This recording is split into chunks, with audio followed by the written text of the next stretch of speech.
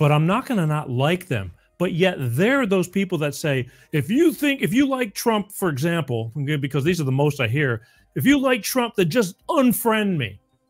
And that's rough because they're that deep into the hatred. And I just feel like, and I can't get an explanation out of them as to why do you feel this way so badly? They never come to me like on the show. I can do call-ins.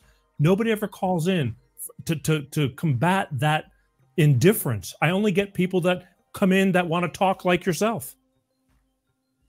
I really think we are in a society of a mind virus.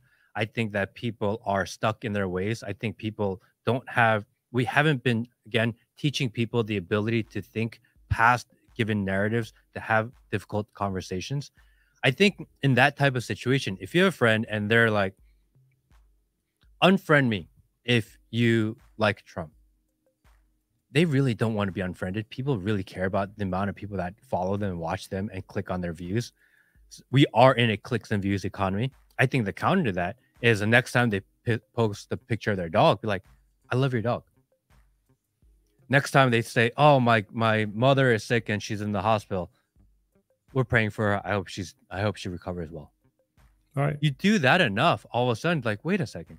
I thought that these Trump supporters were horrible people, but there they are commenting on my life, showing real, genuine interest in my life. Maybe what we've been told about them isn't true. I think taking the obvious is, no, look, he did a good job with the economy.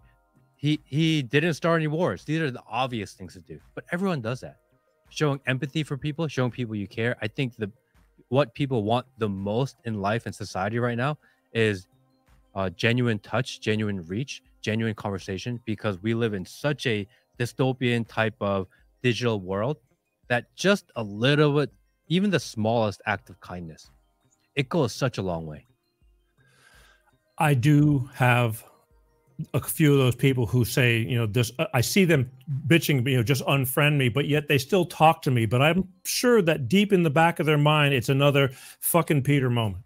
It just is, because I love him, but Jesus, he's so screwed up, because of, I don't agree.